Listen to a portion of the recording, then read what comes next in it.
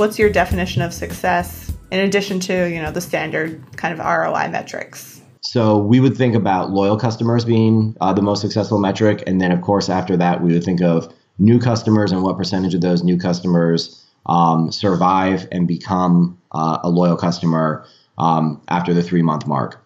And if that percentage is high, then it means that our acquisition efforts are, on point. If that number is low, it means that we're targeting the wrong audiences, or there's something, wrong in the product experience. Yeah. Have you ever had an experience like that where you've seen a number and been like, oh no, something is awry, and then figured out what was going on?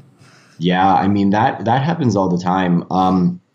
I think that the more you look at numbers, the less you have the what's going on moments. Because you don't get surprised as much.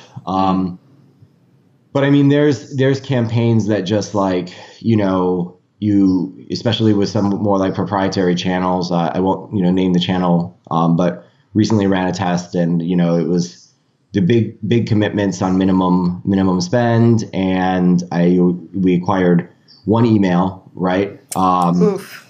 But I found that out, in the first day, and compared that to the number of the number of visits, compare that to every other channel, and it's 4,000 times less.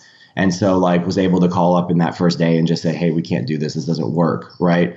So if you don't pay attention every day, then that would be a $5,000 mistake. Luckily it was a $0 mistake, So I think it's those things just naturally happen when you experiment and try new things.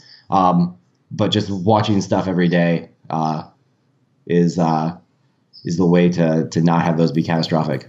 Yeah. Knock on wood. Knock on wood. Yeah. That's some great advice.